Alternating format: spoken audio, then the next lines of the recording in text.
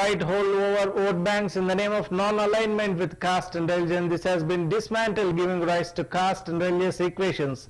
This becomes clearer when you see former CM Jyoti Basu's earlier remark, caste is a legacy of the feudal system, and viewing the social scene from the casteist angle is no longer relevant for West Bengal, because he made such a serious statement. After independence, governments resorted to Panchayat Raj system for inclusion of lower caste people. Nevertheless, upper caste domination remained a hard truth from Panchayat to Lok Sabha levels across the country, because we see that caste politics have been dominating across the country in whatever form of the elections they fight with.